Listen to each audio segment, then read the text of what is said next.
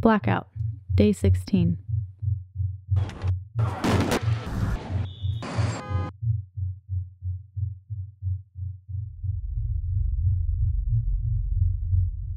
At first they said it would only be a day, maybe 3 days tops of full lockdown.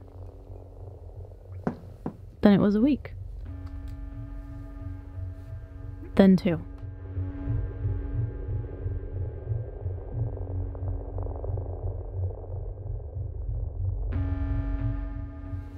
Some groups began to run rescue and supply missions for those in need, even extracting civilians in the more dangerous areas of the country. We were told to check back every day at midnight. So far, I haven't been one of the lucky ones.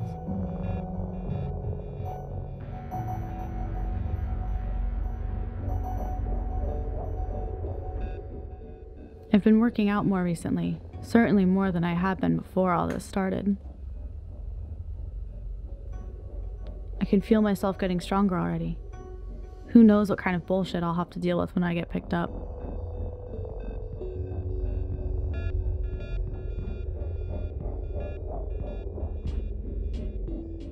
It's been lonely not having anyone to talk to. I've got lots of books to read, and my dog Scout to keep me company at least.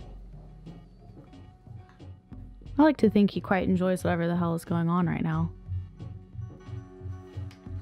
I hope I get to take him with me.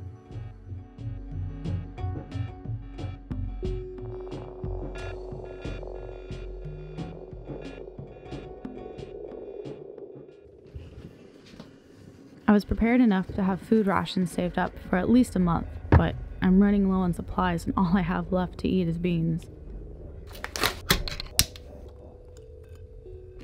I fucking hate beans.